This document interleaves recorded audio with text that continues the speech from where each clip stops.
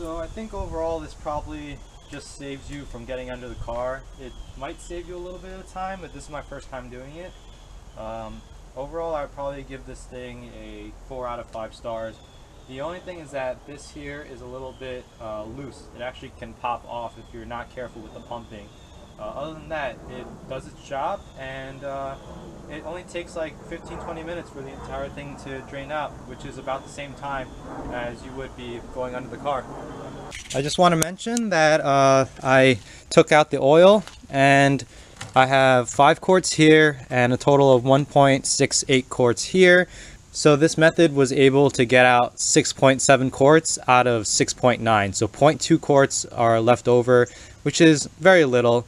And actually that's exactly what I refilled it with in order to get it back to the right levels. So definitely don't worry about leftover oil inside the engine from using this method. I think it's fair to say that it gets out more than 95% of the oil that's in there. So if you have any questions about this product, let me know in the comments, and I'll see you guys next time.